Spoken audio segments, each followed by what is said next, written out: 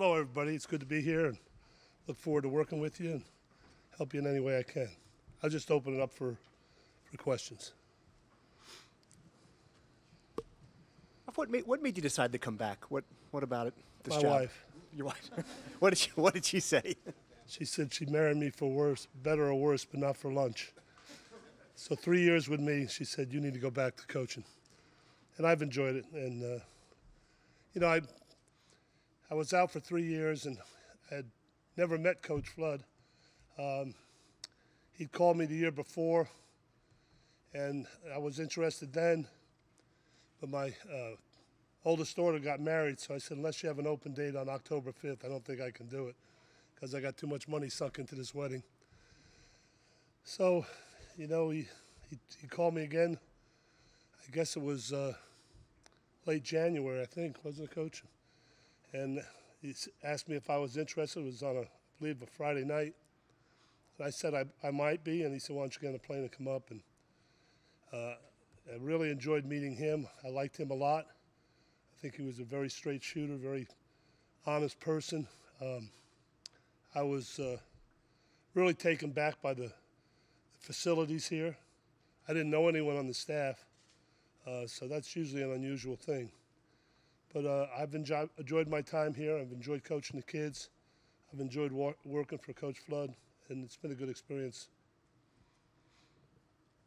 Ralph, Ryan Dunleavy from Asbury Park Press. Could you just talk a little bit about your work with Gary so far? He's been obviously praiseworthy of something you did with his back foot and changing his mechanics a little bit to get a better zip on the ball. It really wasn't a big deal. I mean, when I was watching him throw it, obviously I came into this situation. I didn't even know what the depth of Rutgers football team was, what they had.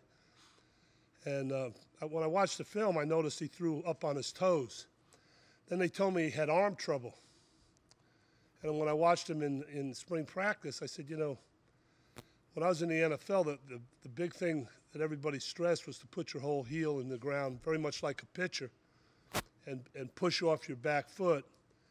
And now what you're doing is you're getting your legs and your hips into your throw. And once he did that, I think it took a lot of the stress off his arm, but I think it also made his arm a lot stronger because he was throwing all arm before. So, I don't know why nobody else recognized that. It was just something I saw. Ralph, I guess with Gary, and you started seeing him probably in February, what are the biggest changes you've seen from then to now in working with him? From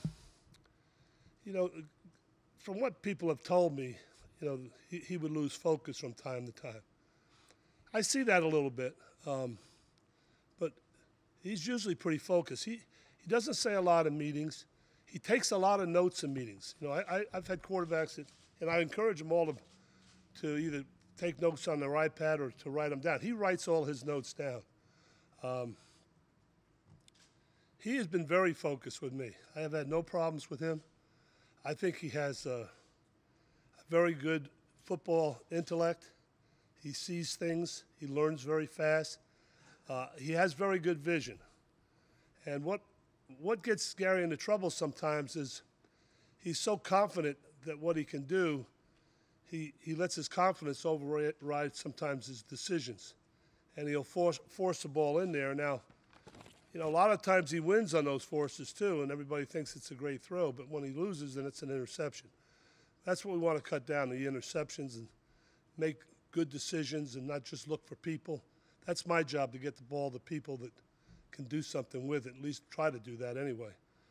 Sometimes you can't always do that because the defense will take it away. But I've been very impressed with the kid. I think he has a chance to be a really good quarterback. Ralph Mataladic, Rivals.com.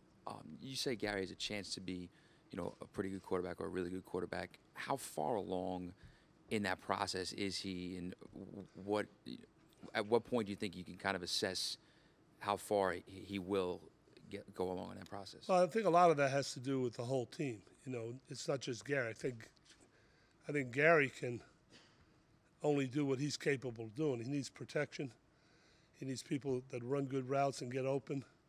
He needs to make the right reads. That's what he does. If we get all those things working, I think that'll happen. But you know, he got hit a lot last year, and I think that affected things too. But we're working very hard to see that we throw the ball quicker and do a better job with our pass protection, and hopefully that we can get him untracked.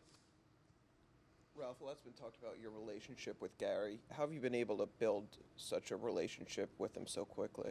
You know, I just a pretty straight shooter, you know. I like having fun in my meetings. I went about 3 months and no one laughed at my jokes, so I really kind of thought I lost it. Then one day there was a power surge and like the lights went out, and I said, "Oh my God, am I having a seizure?" That cracked them up, so I don't know. Since then, they've been they're laughing at a lot of my jokes now, so the meetings are really good. I think you need to have fun, you know, and it's a good room I have. You know, I can poke fun at them, and they can poke fun at me, and it's done with respect, and we're still learning football. So, you know, when you meet with, you know, we meet with them probably 3 hours a day. So you're with them, you know, all the time, and it can be a grind if you don't lighten it up a little bit. Coach, Jason Kahn from News 12. Okay, there over we here, go. yeah. Does I thought you were a Gary ventriloquist. I was looking over here. does Gary compare to any quarterbacks you've coached in the past? The thing that Gary has in common with them is his vision. When I say vision, there's a lot of quarterbacks that will look at receivers to make their decision, and I'm of the belief you have to look at defenders to make your decision. Gary can see defenders. A lot of guys don't. It becomes a blur out there until they learn to settle down. And, you know, the really good quarterbacks I've had that. Joe Hamilton, who I'm very proud of, is being inducted into the National Collegiate Hall of Fame this year. He was 5'9", if that, but could see. You know, I've had 6'5" guys in the NFL that couldn't see. I don't think that's taught. I think that's God-given. Gary, I think, has that. So, you know, it's really up to all of us, myself, the team, the offensive team, the offensive players, to play well so he can use that talent. Do you think he needs some of your help to deal with some of the pressure that kind of surrounds him on a daily basis of being the starting quarterback? Well, that comes with the territory. I mean, I've had guys that had trouble handling that. You know, the way I look at it, you only can do what you can do. If you're giving your best, and you know, that's all you can expect out of anybody. That's all you can expect out of myself or any of our players. They're going to have good days and they're going to have bad days, just like you probably do. So, but dealing with the pressure, to me, the only pressure they should have is on themselves to perform well. That's all I worry about. I don't worry about anything else. If I can look myself in the mirror and know I prepared and do all I possibly could to do a good job, what anybody says about me or what anybody feels about me, that's irrelevant to me. In my heart, I know what I've done and what I got to do better. So I'm my biggest critic. Coach Patrick Farrar, JCTV. You've been around football a long time and as a Long coordinator. Is there anything about understanding this team and applying the years that you know about offense to this team that makes this team better or different to make it successful? Well, we really don't know that yet. You know, we're in. This is going to be our 11th practice coming up. I will tell you this: we have made a tremendous amount of improvement since spring practice. I'm amazed at some of the kids where they were in spring practice and where they are now. Now, we're going to find out if that's good enough. But until we play some other people, then I think we'll get a feeling of where we're at and what we got to do. And, you know, every team at this time, every team in the country, unless you're, you know, one of the elite, you know, have people banged up and injuries and whatnot. So it's how you come out of camp, and I think what kind of start you get off to the season. And then to me, when I was a head coach, my teams always kind of got better. We usually started slow and we got better. So I don't know how it's going to be when I'm an assistant coach. I hope we get off to a good start. But, you know, we're going to just keep working every day and try to get better every day, no matter whatever we win or lose the first game, that's over. We're working on the second game. We take them one game at a time and see where we are at the end of the season. Ralph, you've got a pretty good stable of running backs. Other than, I guess, how important is it to capitalize on the talent you have back there? And other than the obvious of dividing up carries, what can you do to make sure each guy's, maximizes their ability? Well, I think, our top three guys, I think you can roll them in and out myself. I think they're pretty good players. I'm thinking about doing some things to get them on the field. I think we have some skilled people that are good players also, and so I'm trying to incorporate all that. I'm not going to tell you what I'm going to do because you'll put it in the paper. You have to tune in and watch the game and see if we'll talk about it after the game. But I'm going to try to use the talents that we have to our utmost. Yeah. Ralph, Yeah. what do you see out of your receiver core and the depth there? We got this transfer kid, Andrew Terselli from Kansas. I think he will help us. He has a rangy kid. He's probably 6'3" or better. Runs pretty good. I think Janarian Grant is an explosive player. He's a guy that has really improved catching the ball and really has made a lot of big plays, not only in spring practice but in fall camp. And then Leonte Carew, he seems to come – I think that's part of Gary's problem. He loves the kid. I guess they went to school together. And he could have four guys on him, and Gary will throw it to him, and Leonte usually comes up with it. That's the problem, and then with Tyler Croft, I think you got another guy. So you got some skilled players plus the running backs, that we got to try to find a way to get the ball to these guys and still have a running game too. I think, I want to be balanced and run the pass, and not that when I say that I want to have the ability to. If you're going to take away the run, then I'm going to throw it. And if you want to take away the pass, then I want to be able to run it. So the defense is really going to dictate whether we're running or passing. What I'm hoping that is we can stay healthy in the offensive line and really get better there and work and get better on our protections and that I think is a key to our team. Hey Ralph, Dan Duggan from NJ.com. Just curious, what's it been like to get back into recruiting and just how big a role have you played in that? I've played not as big a role as some of the other coaches. I recruit most of the quarterbacks. I did go out during spring recruiting and watch some of those kids. I do visit with them when they come here, and I enjoy that very much. Coach Flood's kind of taken some pity on an old man and has not really involved me as much as he could. Let's put it that way. And I'm very appreciative of that. Ralph, it's still a long ways away, but what do you think the emotions will be like in returning to Maryland at the end of the season? That's the last game of the year. Ask me that question that week because I'm worried about Washington State right now. Thanks, Coach. All right. Thank you, guys. Good afternoon. Camp's off to a great start for us. Defensively, the guys are working hard right now. Very pleased with their effort. Very pleased with their attitude. We've seen great growth since practice one and expect to see that continuing.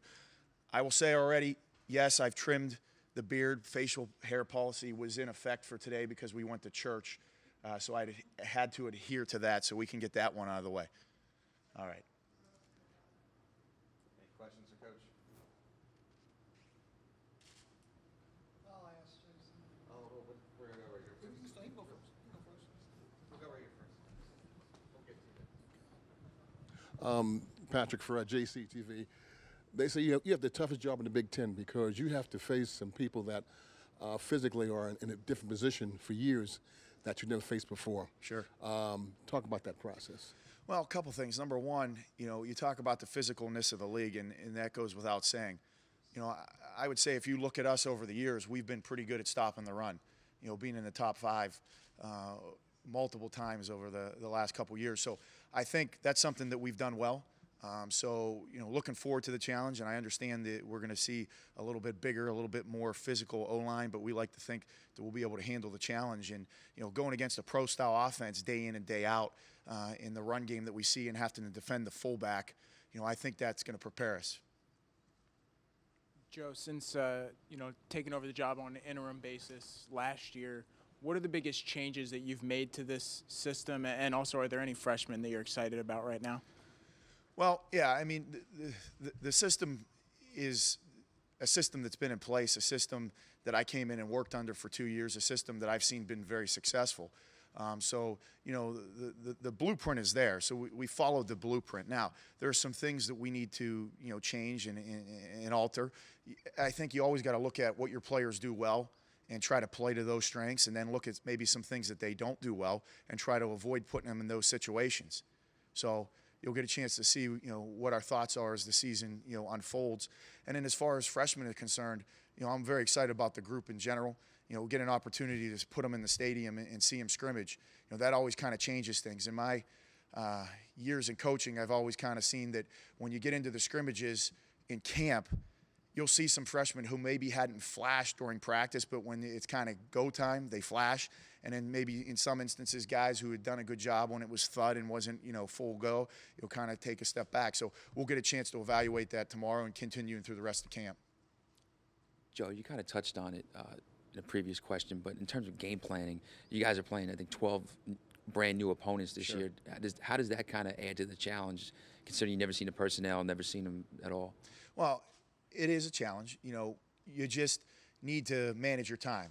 We've been through all of our opponents and have initial thoughts on them from spring practice, we were able to handle it during recruiting, and we've got a plan in place to get all the things implemented. But I'd also like to think of it as the flip side, too. We got 12 teams who haven't seen us before either and have to prepare for the things that we do and, give us a little bit of advantage from that standpoint.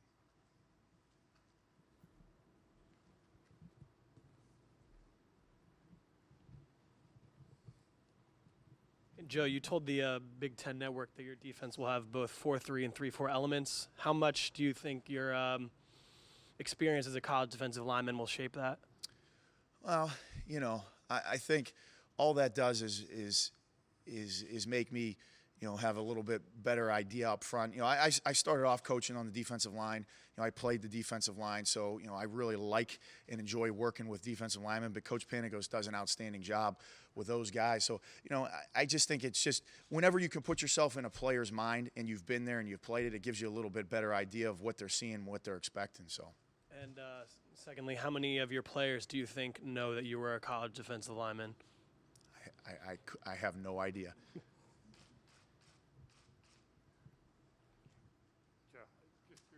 How much, when you're putting together your defense after last season, how much had to deal with mentally just getting them past last season before you put stuff in?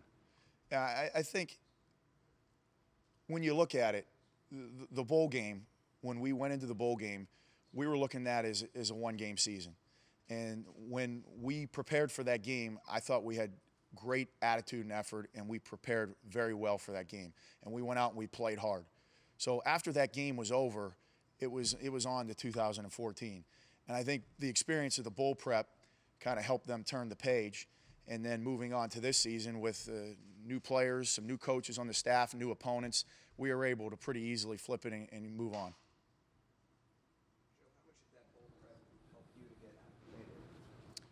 Well, it was good. It was good just to get an opportunity to step away, from some of the responsibilities I had. Although in the bowl game, I still was involved with the special teams, but get back into the defense. So it was good just in terms of getting me in that mindset again. But then you have the off season, you have the spring. When you kind of jump into it, I've been a coordinator 2 different times in my career, Division III level, 1 AA level. So it isn't the first time that I've done it. Different stadiums, different people, bigger people, faster people, but still you're doing the same things. So.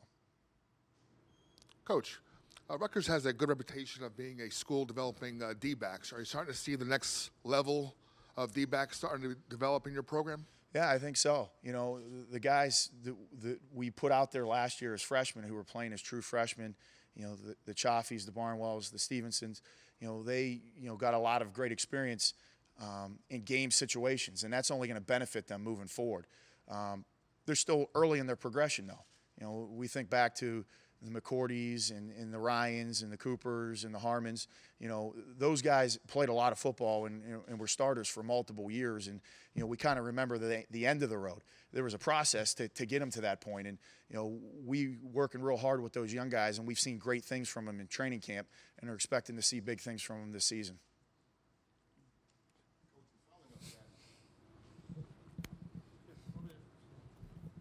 Coach, and following it up, most schools, major schools, bring guys back to work with players. Yeah. Has that worked with you guys?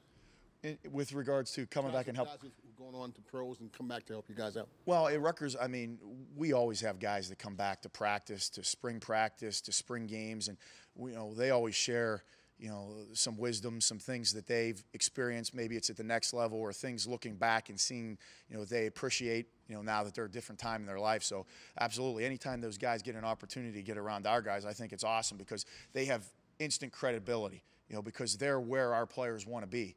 And so I think it's awesome, and we embrace that. No doubt. No doubt.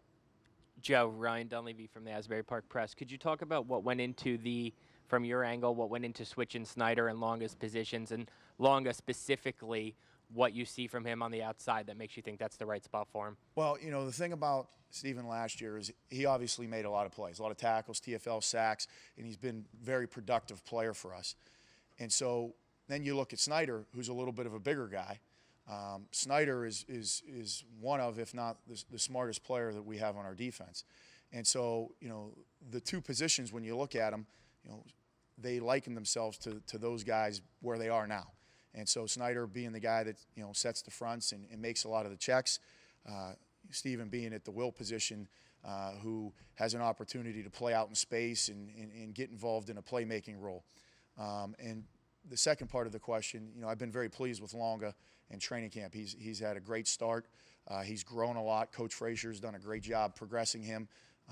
And he's taken steps forward even from spring practice, so we're very excited with where he's at. Joe, obviously your career has followed the same path as Rob Smith, a lot of stops along the way. I'm just curious what his impact has been on you. You know, we were players together. He was a fifth-year senior when I was a freshman, so there was that portion of it. You know, and then there was the portion of when we started coaching together. So it's been great. You know, he's been a guy that has helped me along the way. He's been a guy that's given me opportunities along the way. Because being a Division III guy, and if you want to move up, you got to get an opportunity. And he's helped me with that. So that's probably where, you know, it's been the most influential. You know, we're still close and talk on a regular basis. So.